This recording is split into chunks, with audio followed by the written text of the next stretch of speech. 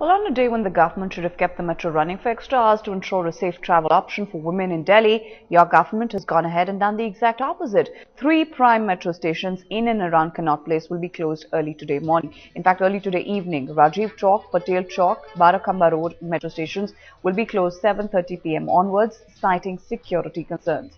In a statement, the DMRC spokesperson has said that the shutters of entry gates in these 3 metro stations will be closed at 7:30 p.m. and no tickets will be sold at these stations after 7:15. Interchange facility at Rajiv Chowk will, however, be operational till 11 in the night. The decision will not only cause inconvenience for thousands of commuters who would ideally be partying out on New Year's Eve, but would rely heavily on the metro. It could also raise a huge security concern for women of Delhi.